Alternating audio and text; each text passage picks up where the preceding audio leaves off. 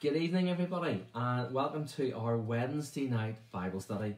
We're doing things slightly differently tonight in that it is being live streamed through Facebook, and at the same time Zoom is also open, because what we're going to do after this time, whenever Facebook closes down, going to be doing our prayer time on Zoom. Hopefully those who want to join in have got those details. If you haven't, then you can let me know. For the first wee while, you might see me going backwards and forwards, just glancing at the screen to the side, just as people come into the Zoom. And as people do come in, just in case you come in, just to let you know as well, I will hit you onto mute, just so that the sound doesn't cut across between the two broadcasts. But we'll do our Bible study first. So if you're on Zoom, you'll just have to listen the way you do on Facebook. You can wave at each other and you can see each other, you can see me. And then we'll come together after that. So just let me bring somebody else in via Zoom. And again, I'll do the same. Just put them on mute. If by any chance anyone sees me suddenly turning around, you'll know why we're doing it. But it's great to be able to do this tonight. It's great to be able to come across the different platforms and to be able to have our Bible study and then a time of prayer together. So just as we start, let us all pause, just as I lead us all in prayer at this time. Let's pray. Heavenly Father, we come again to you, giving you thanks for the day gone by. Yes, Lord, it's been a bit of a miserable day outside, like we said this morning. The rain has been constant, but we just thank you that we have rain, that we have that water for whenever we need it. We thank you that we have the sunshine when we need it. We just thank you that we have your blessing and your presence. Lord, you are so good to us. In the midst of everything that's going on, we know that we are not alone. We know we are not abandoned, but that you are very firmly with us, looking after us, guiding us, protecting us, helping us. And Father, for that, we are so grateful. So Lord, tonight as we pause, as we come to your word, just help us really to pause from the busyness of everything else that's been going on, pause from maybe from the monotony of it as well, and just to be able to spend this time at your words, to be refreshed by you, to be challenged by you, just to be close to you, and to know you with us. So Lord, we thank you, and continue with us now, we pray, in Christ's name. Amen. Last week we started into Hebrews chapter 11, and we finished off round about at the end of verse 13. Now, at the end of verse 13, it talks about, this was Abraham and Sarah, just talking about how all these people died still believing what God had promised them, but they did not receive what was promised, but they saw it from a distance and welcomed it. So we're picking up from there. So let me read to you at this stage Hebrews 11, and I'm going to read verses 14 down to verse 22. Let's hear God's word. Obviously, people who say such things are looking forward to a country they can call their own. They have longed for the country they have not longed for. If they have longed for the country they came from, they could have gone back. But they were looking for a better place, a heavenly homeland. That is why God is not ashamed to call them for them to be called their God, for he has prepared a city for them. It was by faith that Abraham offered Isaac as a sacrifice when God was testing him. Abraham, who had received God's promises, was ready to sacrifice his only son, Isaac. Even though God had told him, Isaac is the son through whom your descendants will be counted. Abraham reasoned that if Isaac died, God was able to bring him back to life again. And in a sense, Abraham did receive his son back from the dead. It was by faith that Isaac promised blessing for the future to his sons Jacob and Esau. It was by faith that Jacob, when he was old and dying, blessed each of Joseph's sons and bowed in worship as he leaned on his staff. It was by faith that Joseph, when he was about to die, said confidently that the people of Israel would leave Egypt. He even commanded them to take his bones with them when they left. We'll pause there at the end of verse 22. just as we pick up at that in verse 14, it says there are obviously people who say such things are looking forward to heavenly country. It just reminds us of the fact that God calls us to look forward. Yes, all of us look back at times and we reflect upon our past life, we reflect upon our past actions, but God has called us now, once we start our journey of faith with Him, into something completely different, into a relationship with Him, and for that He calls us to look forward and not back. If you think about some of the things that Jesus says about, when you've got your hand on the plough and you're looking forward, you don't look back, and that's that sense that we look forward to what God is calling us to. And this connects through very much to verse 13, to what it talked about Abraham and Sarah, not being able to see what God had promised them, but knowing that it was there. They were looking forward. And it's continuing that line of thought of we are looking forward to what God has prepared for us. And verse 15 shows us that faith, shows us how they are. It says, if they had longed for the country they had come from, they could have gone back. So there's nothing to stop them from turning around and saying, oh God, I don't know what you're doing. We seem to be wandering around here doing absolutely nothing. Let's just go back. In fact, the children of Israel said that at one stage when it came to Egypt. Whenever they had left, they said, oh, let's go back to Egypt. At least there we had food. At least there we had water. Yes, we lived in oppression. They longed to go back because they didn't see what God had prepared for them. But Abraham did see, and he looked forward to what is put in verse 16 as a heavenly homeland. It says that is why God is not ashamed to be called their God, for He has prepared a city for them. That's reassuring us that God, even at that time, had heaven prepared for those who will follow Him. And that heaven still waits for us. That whenever our time comes and that we are called to go home to be with Him, that He has that city ready and waiting for us. That He has our place waiting for us. He just wants us to keep looking forward. Obviously, the writer of Hebrews realises that these people are struggling with everything that's going on around them, and he wants to try and encourage them and reassure them. So he gives them a number of examples. Abraham, he's already talked to them, and then he talks again about Abraham, and particularly about the challenges that Abraham faced. So, I'm sure all of us, as we read the story of Abraham, you do stop and wonder times, why did God tell him to take his son and sacrifice him? But then we realise that that's symbolic of what's to come with Christ. Whenever God sacrifices His Son for us, and we realise that God is declaring very much through Abraham about who His people are and what He will do for them and how He will do that.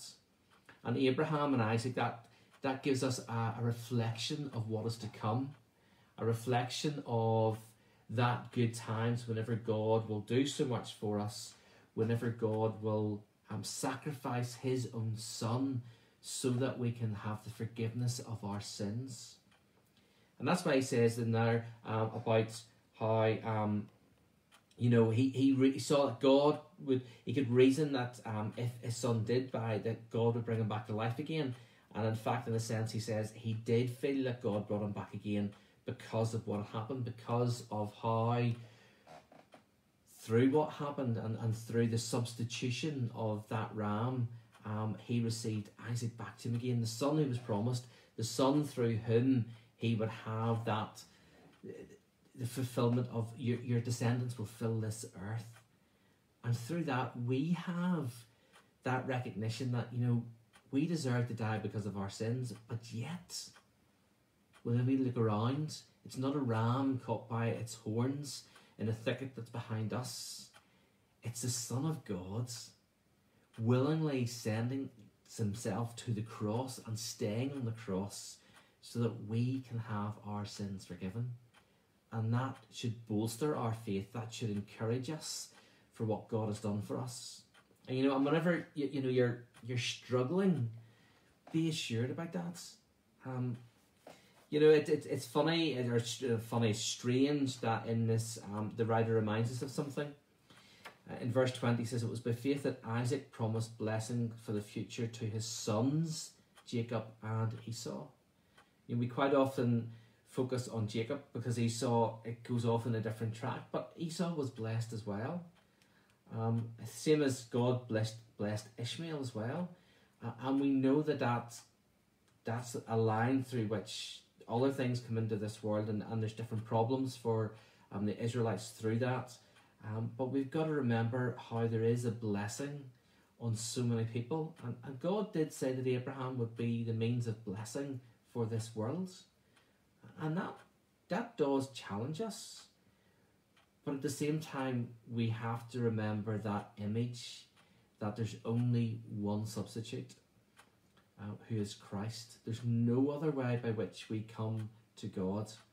And that in itself is so, for some people, is so challenging, because some people feel, oh, but they're good people. You know, that person's not a bad person. Oh, what harm have they ever done? Who have they ever hurt? Bible doesn't teach that there's more than one way to heaven. There was one substitute, who was that ram who died in the place of Isaac. There is one son, Jesus, who dies on the cross for our sins. That is the only means of forgiveness. Jesus said it himself in John 14, I am the way, the truth, and the life. No one comes onto the Father but by me. So even in these blessings that we see, we've got to remember that there's only that one way by which our relationship is made right with God. The writer goes on to tell us other things. He talks about Jacob, how he blessed all of Joseph's sons. So the blessing that God promised continues down through the generations. And even Joseph, as he was about to leave, you know, when he was going to die, he said to his family, take my bones from this place. He didn't want to be buried in Egypt. He wanted to be buried in a place of blessing. And then it continues on down into verse 23. By faith, Moses' parents hid him for 3 months when he was born. Can you imagine being in that situation of Moses' parents? We don't know very much about them. We know that they were from the tribe of Levi. So we know that from the priestly tribe, which is so appropriate for Moses. We know that at that time, Pharaoh had declared that all the male children be killed because he's concerned about the Israelites becoming too powerful in Egypt and overthrowing them if they decided to rebel. So a good way of controlling that in those days, kill off all the male children. If the male children are killed off, then they can't do any harm. You know, it kills off the line. And Moses' parents trust. It says they saw that God had given them an unusual child. They were not afraid to disobey the king's commands. I don't think when it says unusual child, it means that Moses to looked any differently. But I believe that God was speaking to Moses' parents saying that this child is special. I'm going to do something special with him. And as a result of that, and because they trusted God, they defied the authority that was there, and they hid their son. Just like the midwives, the Israelite midwives, defied the Pharaoh. And even though they delivered male babies, they wouldn't kill them. And they said, oh, the Israelite women, they're very strong, they're very resilient. You know, they've delivered a baby before we get there. So we don't know what they've had, and the baby's not there. So, you know, the baby's gone. You know, and how they trusted God and defied in that situation. They had faith as well. But Moses' parents had faith. And it goes on to talk about Moses and his faith. Verse 24, it was by faith that Moses, when he grew up, refused to be called the son of Pharaoh's daughter. He chose to share the oppression of God's people instead of enjoying the fleeting pleasures of sin. He thought it was better to suffer for the sake of Christ than to own the treasures of Egypt, for he was looking ahead to his great reward. Moses, in that sense, sets us a good example. He looks beyond earthly rewards to heavenly rewards. As the way the New Living Translation puts it, instead of enjoying the fleeting pleasures of sin. You know, Moses had in front of him a different lifestyle laid out for him. He's taken in and adopted by Pharaoh's daughter. He could have had anything in the land. He could have ended up being in a position of power in that land. But instead he realises that he should be out with his people. Yes, he does things which are foolish at times. Yes, he does things which are wrong. Whenever the Egyptian is beating the Israelite, he steps in and he kills the Egyptian. He buries the body and he thinks he's got away with it, and he hasn't, and he flees from the land because he's scared. But he was looking at things in a different way. He was looking towards the heavenly reward, is what the author is trying to tell us here. It says here that by faith Moses left the land of Egypt, not fearing the king's anger. I'm sure he was scared of the king. I mean, it tells us that he was. He ran away because he didn't want Pharaoh to catch him. But he also trusted God. It said he kept right on going because he kept his eyes on the one who is invisible. It was by faith that Moses commanded the people of Israel to keep the Passover and sprinkle the blood on the doorposts, so that the angel of death would not kill their firstborn sons. Moses led the people. He struggled with it. When you read the story of Moses, you realise that he's not a confident speaker. He lacks that self-confidence. He even says to God, "Oh, don't ask me to speak to Pharaoh. I can't speak to Pharaoh. I'm just going to trip over myself. I'm not going to do it eloquently." He doesn't have faith in himself. But God continues to have faith in him. And because of that, God brings alongside support for Moses, and Moses does lead the people. He leads them out of the land, and whenever the people keep on turning their back on God, Moses is a strong leader, and he keeps their eyes focused upon God. Wonder how many times we waver. How many times do we struggle? How many times do we say to God, "I can't keep going"? If we're honest, I'm sure we do it quite a lot. I am sure that we do struggle in our faith. We do. But God wants us to keep on going. That's the whole point of this passage which is here. The author keeps on giving examples of people who kept going in faith. And they didn't keep going in their own strength, but they kept going in God's strength.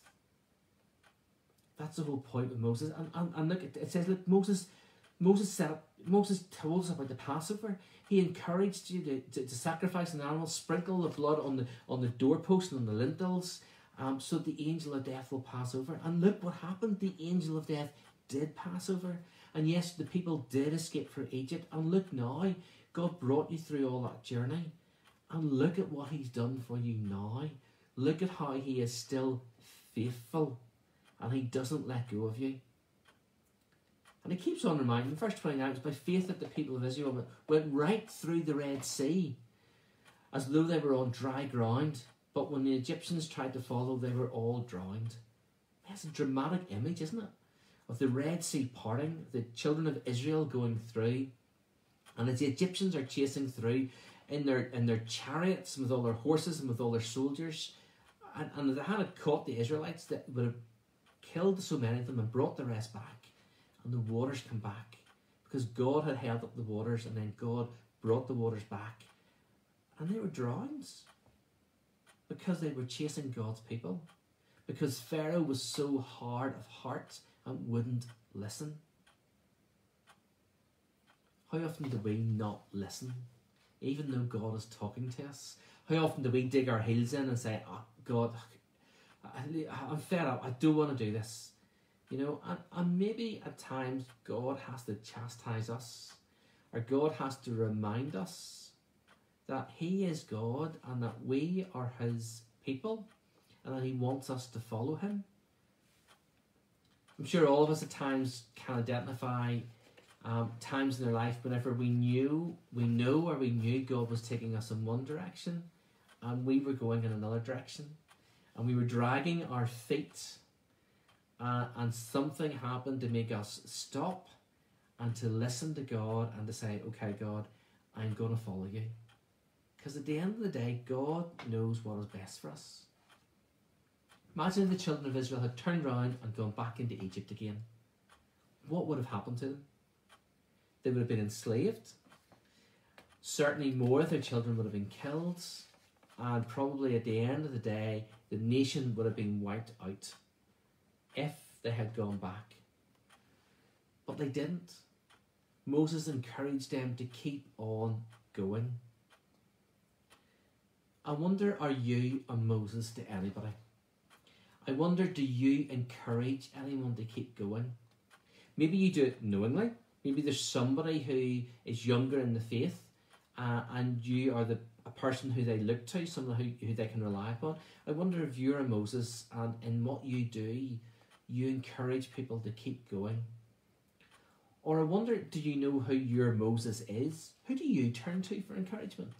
Who do you turn to whenever you need somebody to put you back on the right track? And who do you talk to seeking their wisdom? Maybe at the minute you feel like the children of Israel. Maybe you feel like probably the people who the author of Hebrews is writing to. You feel like you're about to give up. And you feel maybe discouraged and you want to turn around and head back. God's saying to you, don't. He's saying to you, keep going. I'm with you. I haven't left you. I'm never going to leave you. I'm always there for you. You know, at those times, whenever we struggle, God just needs us to reach out and to realise that He is there. And by doing that, He encourages us to keep going. You know, at this time especially, we're encouraging people to keep going with COVID, to keep going with lockdown. I was having a conversation before this on Zoom, and you know, we're fed up with this, aren't we? Yet the government are telling us to keep going, the end is in sight. Well, the same is true for us. If we are Christians, we firmly believe that an end is in sight to all of our suffering. And that's whenever we go home to glory with God. But in the meantime, we keep going. We keep living our life. We keep living for God. We keep reaching out. We keep telling others through our actions, through our deeds, through our words, how much God loves them. We are called to be Moses. We are called to be those who will encourage, those who will lead. And yeah, we sometimes will get it wrong. Moses got it wrong. Moses didn't get to enter the promised land because he had done wrong. We all do things that are wrong, but God still holds us and our God is still faithful. So no matter what you're struggling with at this time, know that you're not alone. Know that God is with you. Know that He wants to encourage you and wants you to keep going. Know that He wants you to do the same for others. Let's pray together. Father, thank you again for the challenges of your word. Thank you for the image of Moses and what he did and how he kept going, how through all the ups and downs he kept leading your people, he kept encouraging them. Whenever they wanted to turn back, he kept them facing forward. Lord, help us to keep facing forward. Help us to encourage those around us to face forward. And Lord, whenever we struggle, help us to know who to look to encourage us to keep facing towards you. And Lord, please bring alongside each one of us a Moses who will encourage us. And at the same time, Lord, help us to see who we can be a Moses to. Because, Father, we know that whenever you said to go and disciple your people, that's what the model is, that we help each other and we help to teach and to guide so that we all keep our eyes firmly fixed on you. So, Lord, thank you. Continue with us now, we pray, in Christ's name. Amen. Thanks to the folks on Facebook who've joined in. I'm going to shut down Facebook now and we're going to transfer it over onto Zoom for a time of prayer. So thank you for watching. Going to be back again next Wednesday to do just a straight Bible study, and then the following Wednesday, so 2 weeks from today, it'll be the same again where we do Bible study followed by prayer time. Do the Bible readings in the morning at 9:30 as usual, and you can either join at that time or join later on in the day. And folks, remember, if there's any prayer requests, anything which is troubling you this time, please don't feel free, please, to pick up the phone and phone me or send me a message, and know that we are praying for you, and in any way that we can help, please let us know. But to everybody who's on Facebook, take care, God bless, and see you soon. Bye for now.